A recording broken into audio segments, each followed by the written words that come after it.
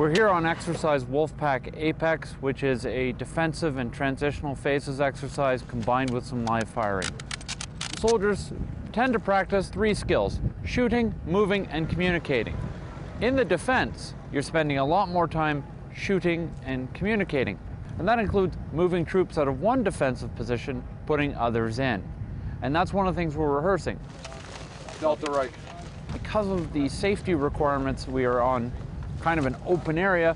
We still have people rehearsing the mechanics that they would operate even if they can't be moving under complete cover. It gets them used to the sounds, the sights, and the noises of battle, and how much one has to pay attention to while firing one's weapon, responding to orders, and reporting to the flanks and to their higher headquarters.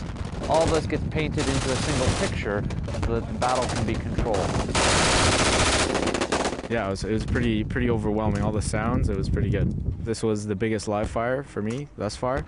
It was an interesting opportunity to see all these different kind of elements come together, you know, having a GPMG, firing down range, hitting those targets in depth, but also having the labs firing.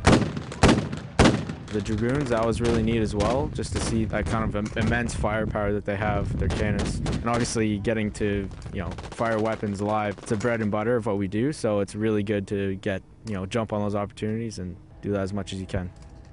For the Canadian Army at the Home of the Warriors, I'm Sergeant Marco Camiso.